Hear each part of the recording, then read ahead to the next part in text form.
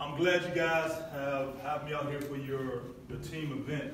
I call it an honor because I'm all about team, I'm all about individual, I'm all about getting our desired end. So to Dr. Poole, Mr. Poole, Ms. Amber, I appreciate you guys for bringing me out.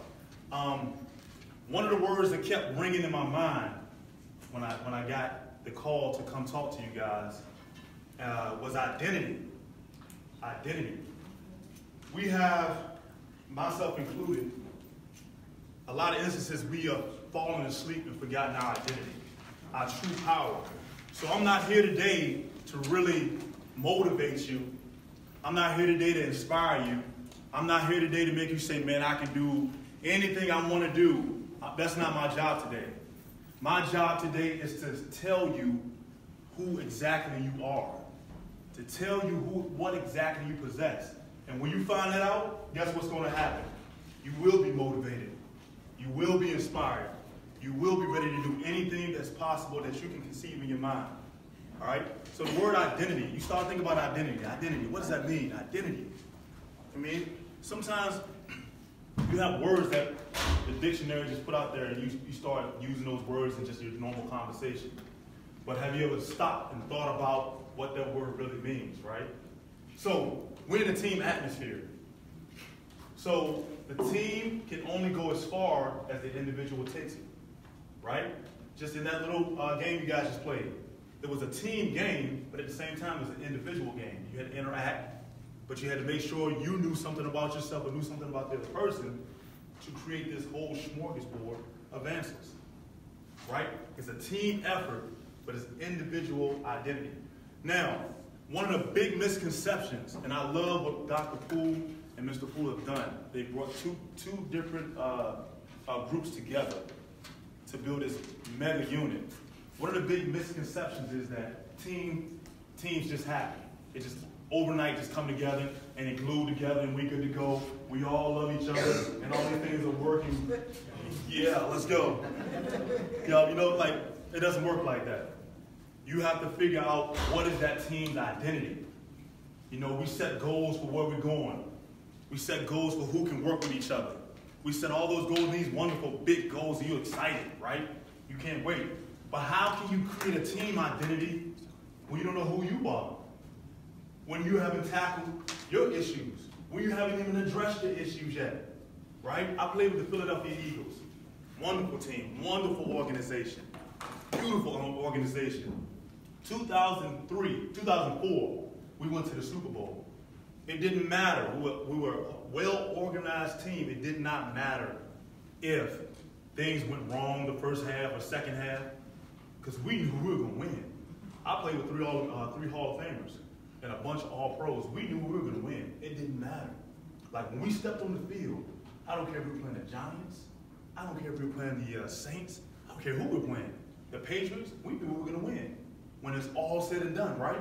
So, 2004, we crushing. We just sweeping through everybody. Partying the whole nine. I'll say those stories for later. But, so, we sweeping through everybody. Go to the Super Bowl, we end up losing to the Patriots. We think they cheated, but hey, don't put that on camera. I'm just saying there was some fishy things going on the other sideline. Like, what are y'all doing over there? Y'all know too many of our plays. They just know all the rules. I thought they could take them. Well, officially cheated. So check this out. So guess what? This is, after this Super Bowl, we get up, you know, pack up our bags, we going home. Some guys going to the Pro Bowl, some guys going home to their families, right?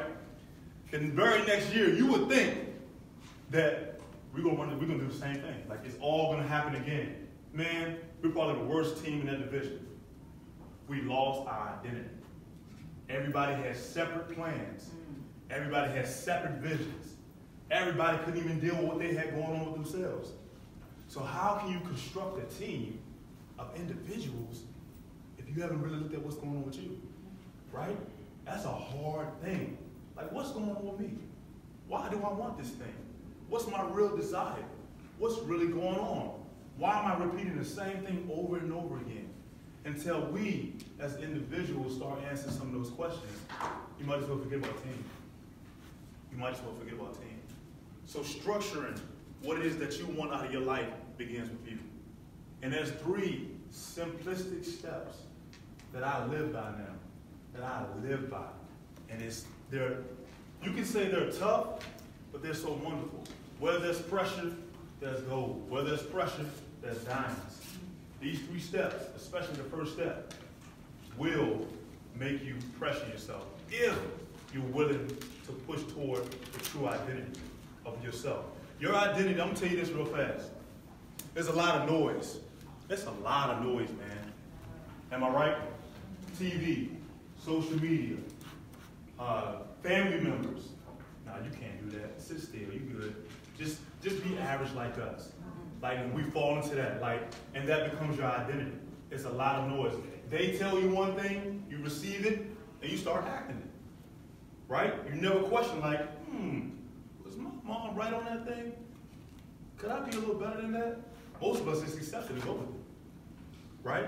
Some things that happen in our childhood, we accept it and we just keep rolling on. We stuff it we stuff it back here we won't deal with that because this is my identity. Right? That's the way it operates. So you become an individual, and then that individual in the team, you bring in those same habits, those same mindset blocks, those same things into the team. And then wonder why you can't work with people. Then wonder why y'all can't get these results y'all been pushing for.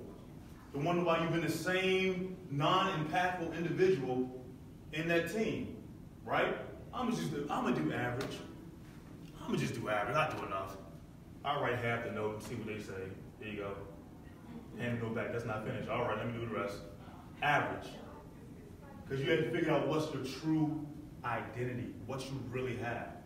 And I'm going to get to that. So 3 points. There are 3 things. The first thing that you need to do when figuring out your identity, but more so than anything, knowing what you want, because we all have a desire. We all have a true desire that we want to get to. And that is engulfed and merged with our identity. That desire and identity is the same thing. It's like one entity. So the first step is this. You have to be willing to acknowledge where you are. That sounds real cute, right? You got to be willing to acknowledge where you are.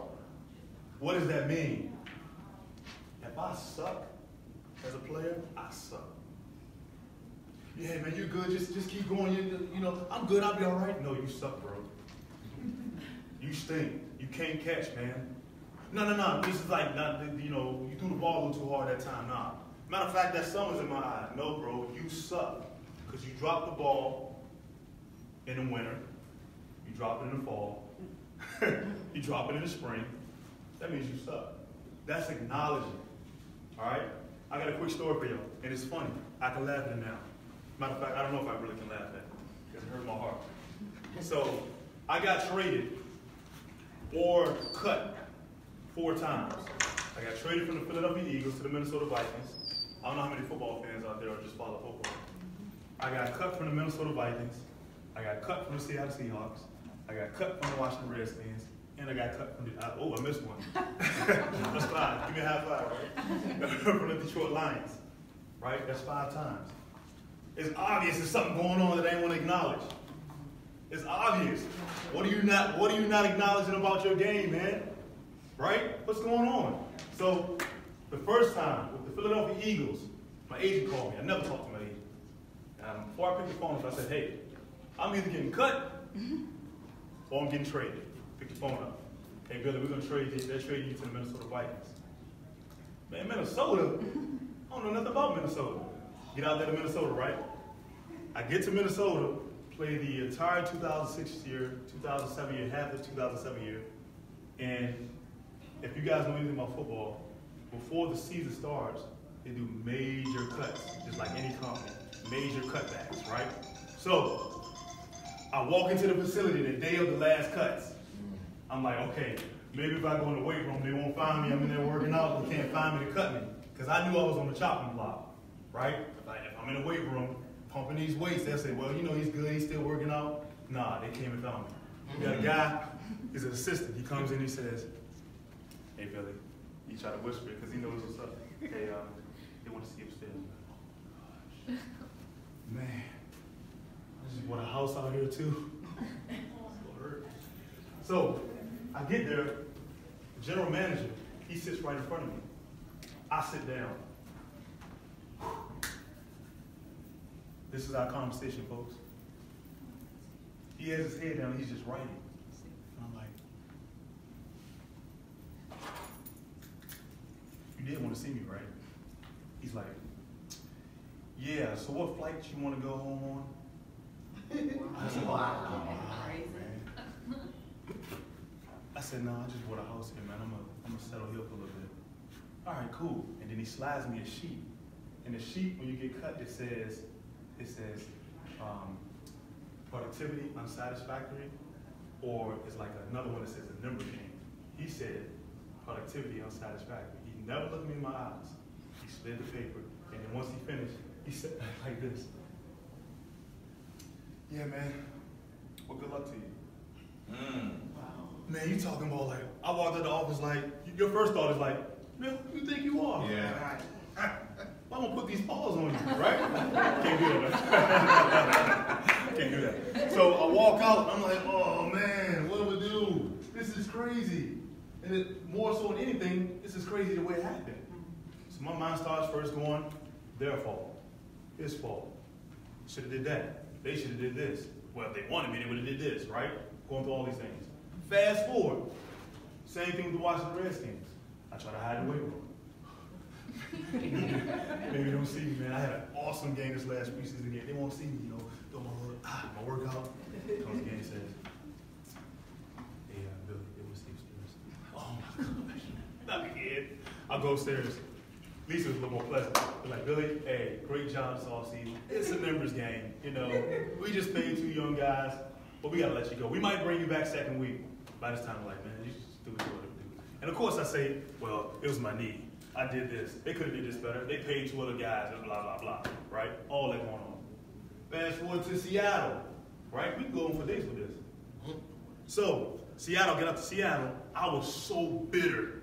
I was so bitter that these teams were cutting me, right? I couldn't focus when I was in Seattle. I'm like, man, Washington Redskins, I'm an hour and some change away from home. My whole family can come up and see me. Now y'all cut me and I'm on all the way up to the West Coast. This is crazy. So I'm bitter, but I'm bitter and I'm starting. I'm bitter and they throwing me the ball. I'm bitter and I hate working. I hate doing everything. I'm in my situation and I'm bitter. I'm running, catching passes the whole nine. Bitter. So my whole demeanor is like, okay, practice, whatever, blah, blah, blah. All right? So I get out to practice one day. I'm like, all right, here we go. I'm pretty sure they're going to cut me soon, but I mean, I'm starting and catching passes and leading the team in yards. I couldn't switch my mindset. I was stuck. I had accepted what they were saying about me, right? I had accepted what I said about myself. So I'm doing my warm-ups and we start practicing. I'm running around, boom, boom, boom. They throw me the ball. Quarterback throws the ball. Nearly takes my finger off. I would show you guys my finger, but it's pretty jacked up. Here it is. A little crooked finger here. Quarterback nearly takes my finger off and dislocates my finger, right? So I walk back. They put it back in place the whole nine. A day or two later, guess what? Well, Billy, come to the office. We're going to give you severance pay, but we got to bring a guy out that can play. You can't catch right now. So, cut. You talking about bitter? I'm like, oh, man. Teams are calling. They're like, hey, my agent, we want this guy. You come out and play with us. He's like, I was like, man, you know what? I just need some rest. I was so bitter. Fast forward, I'm out of the NFL. And now I'm like, man, I'm crying in the house. What's going on? Why is nobody calling me? What's going on? Like, I should be like, I still can play. I'm fast, I'm big, I'm strong. I should be on somebody's team. Oh, what's going on? I never acknowledged my thing in this situation. My mindset in this situation, I never acknowledged it. It was always somebody else's fault. It was always somebody else's, well, they could have did this better. I never said, hold up, man. Hold up. There's a pattern here. I'm the pattern. Where in my mind am I stuck? Now I'm at home, depressed, can't figure this thing out. Lord, if you just give me another chance, I tell you what, if you just give me another chance, I'll tell you what, I'll serve you forever. Y'all know how it goes.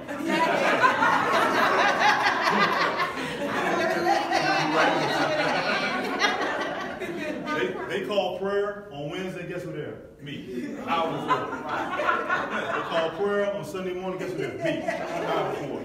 Suited and booted, ready. Hey, the praises go up, who dances? Me. I'm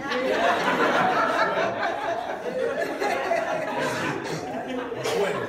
Like, cause I'm thinking all this should work. All this outside activity should work. You know what I mean? Like, hey, more offering? Okay, that's me. It should work. But what I did not recognize, when we go back to identity, we're looking for everything outside of ourselves. You have forgotten your power. Who took your power? Who did you allow to take your power? You thought it was everything outside of you, didn't you?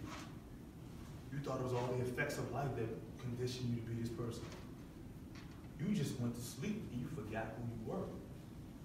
You forgot that everything starts up here. The reason I was at home at church, dancing and screaming and crying, because I had made up in my mind I was fed up with the NFL. I'm tired of traveling. I'm tired of going from hotel to hotel. I'm tired of scrapping for a position. So guess what happened? Which is my command. Get up out of here. You have forgotten your identity. Everything in this life is based on what you feel, and what you see and hear. And when those things connect, you will have it. Trust and believe. Your life is designed the way it is right now because it's a certain thing you see and feel and hear. An image begots a feeling, or a feeling begots an image. And when you call that thing real to your heart, it will be. You will have exactly what you asked for. I got exactly what I asked for. And then I have the nerve to start crying and screaming when I got it. What am I saying? If you're crying and screaming about your relationships, step back and pick something else. If you're crying or screaming about your position in life, step back and choose something else. It's really that simple. With the same vigor and the same tenacity and the same energy that you say you didn't want to be in the NFL no more, use that for something else. So I had an identity crisis when I got out. I was like, what am I? What the? I've been playing football since 6th grade. What am I? That's all I knew. I lost myself. And who is yourself? Yourself is your own wonderful, beautiful imagination. Whatever you can conceive, whatever you can see yourself doing, whatever you can feel in your heart, that's what you will have. If you can only see yourself at this level, you will have that level. Dr. Poole and Mr. Poole ain't started a company based on seeing himself doing something else. They said, you know what? I think we can do this. I can see myself helping these people in a different position. I can see myself doing this in a different way. Same with you guys. Is a relationship you tired of? Is something in your past that you're tired of thinking about? We'll go back and attack it, because I know I had to. I acknowledged where I was, and it did not feel good, but it was the best place ever. We talking about, y'all think it's a game. We talking about getting out the NFL and just chugging. Driving. Just taking off driving in Williamsburg drunk. Because I couldn't deal with what I was going in my head. I was not willing to acknowledge what I had to acknowledge. But the beauty of it, though, once you do, you take control of yourself again. And all those outside influences, mothers, fathers, brothers, sisters, co-workers, any relationship, because this thing's all about relationship. It ain't about money, it's about relationships. All those relationships that has infected your life, whether good or bad, that you listen to, has designed your life, you now take control of what it is that I want. So when you acknowledge, it's not to stay there. It's just being honest with yourself. Why you can't be honest with yourself? What are you scared of? What are you scared of? Because I know I was scared. I was stricken in fear. I didn't want to touch that stuff. I want to act like it never happened. Right or wrong for me, right or wrong for somebody else. I'm going to act like I ain't say that. Now go back and acknowledge that. That's what I was, and that affected my NFL career. And when I got up, I had to go back over here and say, that's what it was. Try to act like it was all about catching footballs. Y'all try to act like it's all about helping this youth. It's about you. And when you acknowledge what you are, man, you'll sweep the city. Danville and Richmond, and surrounding counties. They'll be knocking down the door. Because they want to be healed. That's all we want to be. We want to be healed. We tired of pain. But you got to acknowledge pain first before you be healed. That's the way it works. So, when you acknowledge that, you should smile. Because now you're waking up. You're remembering who you are. You're waking up. So you write that thing, whatever it is, on a piece of paper. This is what I was. Notice it now. No longer who I am.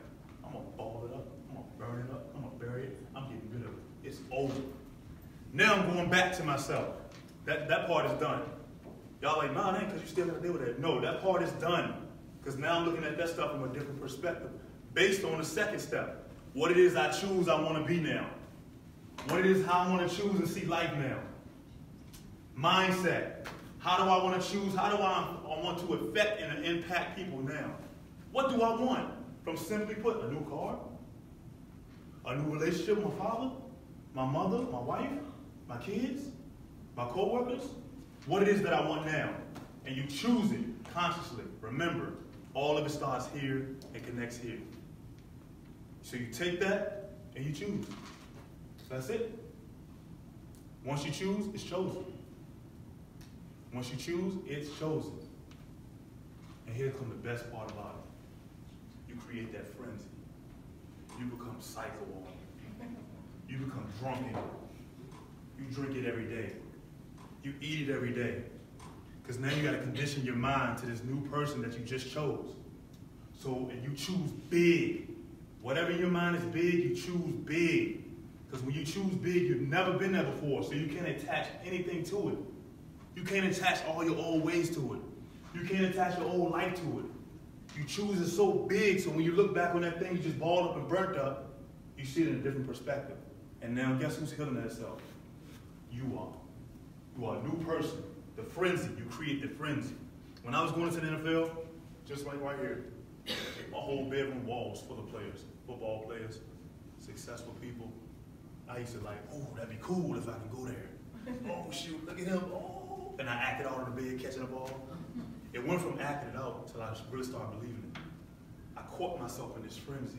It's like a little spinning wheel. I think I can have that car. No, I think I can have that car. No, you know what? I think I can have that car. You know what? I can feel myself driving that car. You know what? Oh, that'd be dope. If we can go on a vacation in that car, y'all know how y'all do. Right? Most of us stop right there and then go back. Keep going. Keep living it. Hey, what would I be doing in that car? All right, so we'll drive down to the beach. We got the cooler in the back. Oh, that's so dope. Guess what you're doing? You removed yourself from your old situation and you're living in your new situation. The mind does not know the difference. Remember, you got to know your true identity. The mind does not know the difference. You're now living in this new life, in this new car. And guess what's going to happen? It's going to match up to you. Same thing with my football. I didn't know how. When I got drafted by the Eagles, man, I promise y'all, I promise you, when I stepped foot on the campus, I was like, yo, how did I get here? I really sat there, I was in my apartment like, yo, how did I get here? I mean, I know I was fast, I could catch, but there was a bunch of guys in the neighborhood who didn't do that. They were better than me, actually. How did I get here? I don't know. Back then I didn't know. I don't know how I did it. I lost my identity. I started accepting the gift. The gift was the big thing, and not the giver.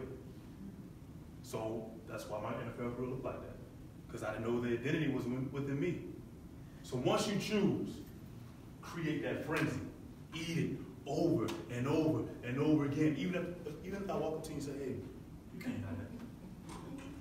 You can't have that. You should be like, okay, We go down to the beach. And then you ride right past, you're like, hey, remember me? That's how you do it. You just keep reenacting it. Keep reenacting it. Keep reenacting it in your mind until it becomes real. And can't nobody tell you anything different. I'll never forget, in college, I was eating lunch with this girl. And she was like, sort of like, I don't know what I'm going to do after my college. And she said, what are you doing? I said, I'm going to the NFL. She was like, how you know? And I was like offended. I was like, how you don't know? I ate it so much that I knew I was going. This is what I did. Like, I'm like, how you don't know what you're going to do? Like, you don't have a, you said you're going to be an astronaut? Okay. What's he talking about? Billy? NFL? You the slowest dude in the neighborhood. Oh, man. You can't even catch. Back then I couldn't catch. You can't even catch. Pick him last. He's drunk, man. Get drunk on your passion. Not even your passion. Get drunk on what you want. Eat it. Put pictures up. Change your verbal conversation to yourself. When you hear that negative, you be like, nah, I can do it. It's gonna feel fake, but keep doing it. Over time, it just is what it is. I'm gonna leave y'all with this story. I think it's one of the dopest stories ever. This is me. I like telling it. So, anybody has seen The Dark Knight? Yeah. The Dark Knight? Yeah. Dark Knight? Yeah, Dark Knight. One of the dopest characters ever made. The Joker. Sinister, man. He had you to feel like, yo, this dude is crazy, bro. Psycho, man. So my man Heath Ledger, who has sadly passed away after that movie, the next movie on. He passed away, right? But if you look at the track record, how he created the Joker, it's amazing. He did a mind trick on himself. It was amazing. So when they start production, or even before production, the director came to him with the Batman script. He said, Joker Heath Ledger tried out for the Batman. And the director's like, nah, you don't fit Batman. You're a pretty boy, talking about what it would feel like to be a crazy person, a sinister person.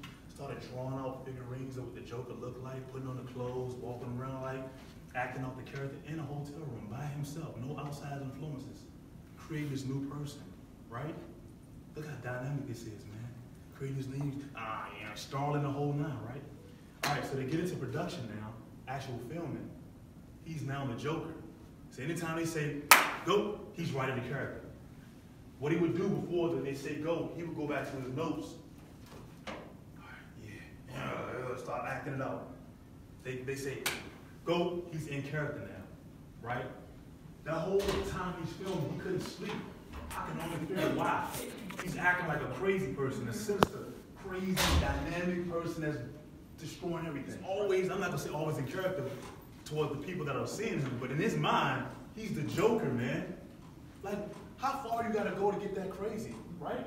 Yeah. He left himself no boundaries. If you look at Denzel, every movie he acts the same, right? Because he don't want to get too far in character. Like he'll do the same thing, he'll do the same little smooth walk, all that. He has to leave something of himself so he can come back. But Heath left. Heath went all the way in. Even though when they say break, he was joking and playing with his cast members, but it is in his head. He's constantly thinking about what does the Joker would do next? What would he do? How would he act? What would he say? Right? Movie's done. He's taking meds to go to sleep. He creates this concoction and he never wakes up. Right? That's a sad story. He couldn't sleep. Right? And people say, well, he wasn't always in character. It doesn't matter what people say. His mind was gone. He had created a whole new individual. And that's sad. But I got excited when I found that out. I said, hold up, man. If this actor can create a whole new life on acting, what can we do? Going back to identity.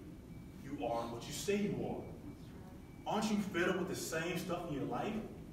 Won't you write yourself a script and start again? I was fed up. I woke up one day and said, man, Billy, I love you, man. I love you, dude. After all you've been through, I love you. I said, man, I hate my life. That's a dynamic, right? How you love yourself and hate your life? It's real. Because we just walking through this life. With the power. I love you, but I hate my life, so I decided to change it. That's why I'm standing in front of y'all now. You have the ability to choose what it is you want to be. To a strong degree, and what you choose, you will be. Even when the outside influences say you can't be that, act it out just like he, for your good. Whatever you choose, because guess what? Which I don't know, you're choosing it now. You are a character now. You're doing it now. You're just so stuck in habit that you don't know it. Wake up. Wake up and take control. So whatever it is that you need to be first, now you know your identity. Now you can start reconstructing your individual lives on purpose, on a daily basis. And then when you get with your team, so dope. 2 + 2 = 1,000,000 when you know what their identity is. I just made some math up just now. Yeah. It sounds good.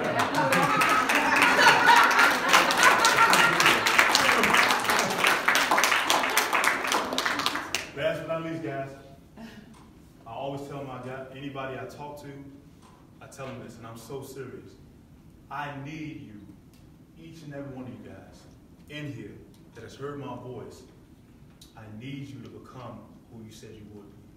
I need you to go back and address those things that you've been carrying through your life. I need you then to choose what it is you want to become. I need you then to go crazy and drunken and become that person, that individual that you deserve to be. I need it. Because when I see you again, I'm like, yo, she really did it. I'm getting chill bumps thinking about it. Like, yo, she really did it. Y'all ever heard a person say, I'm going to be this. And then a year later, you see him like, yo, she really did it. There's 2 ways you can go. You can go jealous, or you can be like, all right, let me get on my grind. For me, I need to see it, so I'll be like, yo, I can go to higher levels too. I need you, each and every one of you guys, to become who you said you will be. Your team needs you. The people we're servicing needs that. This country needs that. Seriously. So become it.